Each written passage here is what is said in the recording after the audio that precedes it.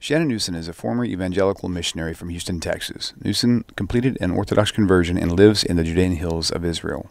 While in America, she worked in the counter-missionary field for 3 years, and then as the North American liaison for Jewish Israel, an organization dedicated to researching and raising awareness of missionary activity in Israel and abroad. Today, Shannon refers to herself as a missionary awareness consultant and continues to work with the Jewish organizations and leadership on how to establish interfaith relationships while maintaining the integrity of our Jewish identity.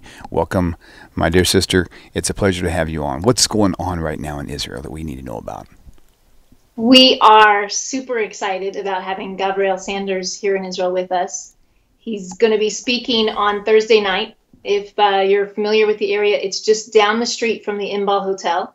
It's called the Pinsker Shul. So if any of your listeners are in Israel right now, this is something they should definitely make it out to. The title of his lecture is going to be Inside the Missionary Mind. Your listeners are familiar with Gavriel because he's on your show, right? Absolutely. He is a fantastic Hebrew teacher, and he uses his Hebrew with the combined efforts of explaining Torah throughout the Tanakh, the prophets and everything, in such a way that is just absolutely amazing. It's been so helpful. The feedback he has received from these shows that he does here is incredibly enormous, and I'm so proud of him and the work that he's doing here.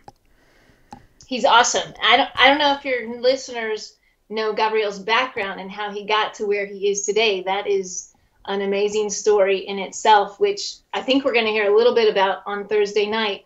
No, he's here in Israel just visiting right now, but Gavriel is actually very familiar with Israel because he lived here for many years, but not as a Jew. Gavriel's years living here were as a zealous missionary. He worked as a missionary in kibbutzim up in the north, which him and his wife happen to be there today. They're traveling around, and he's visiting all the kibbutzim that he used to work at as a missionary, which I'm sure that is a whirlwind of emotions for him right now, because for people like you and me and Gavriel, I'm sure you would agree that it's sometimes difficult to look back on that life.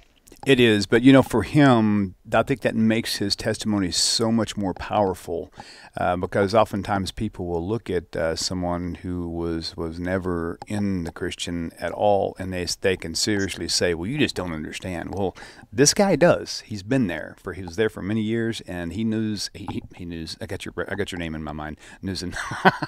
Anyway, he knows so much, and he's so good at what he does. And man, I just wished I had just a glimpse of the knowledge this guy has. It's absolutely amazing. And so this lecture is going to be really filled with a lot of different things. Do you want to kind of highlight that for us?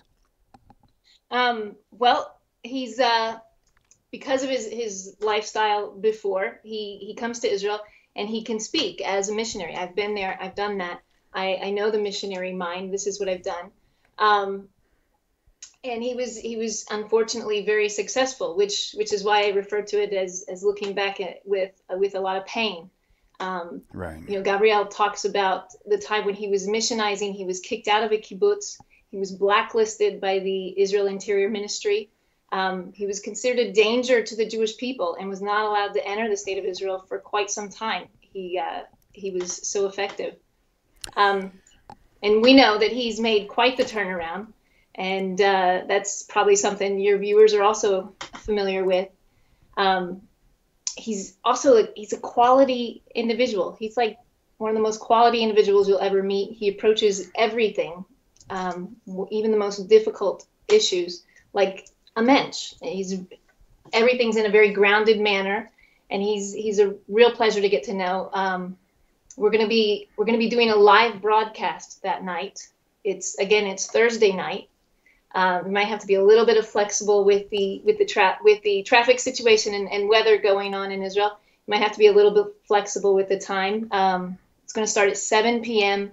Israel time, which is 11 a.m. Central time. Am I right? That sounds right. Mm-hmm.